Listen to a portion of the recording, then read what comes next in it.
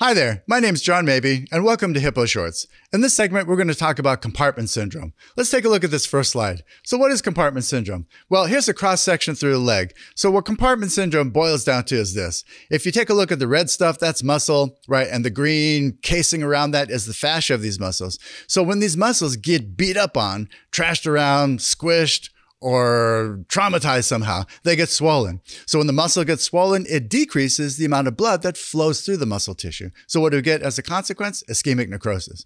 So compartment syndrome is the pressure in those muscle compartments gets too large and it squishes the muscle, damages it, potentially kills it, and it also squishes on the nerves and associated blood vessels.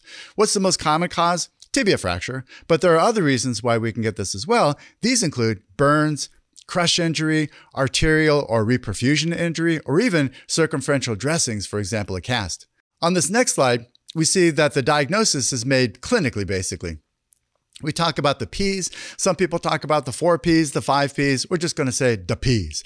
So what are the key P's to know about? These first two in yellow. Pain out of proportion. So this is a circumstance where the person is just wailing and just has a disproportionate amount of pain that you would think would be appropriate for a type of injury. This might be someone who needs like large doses of narcotics, for example, for pain control.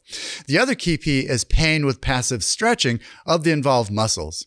The other things you can get are a sensation of pressure sensation or tightness, paresthesias, pallor, pulselessness, or paralysis. These all are considered late findings, though, in this condition.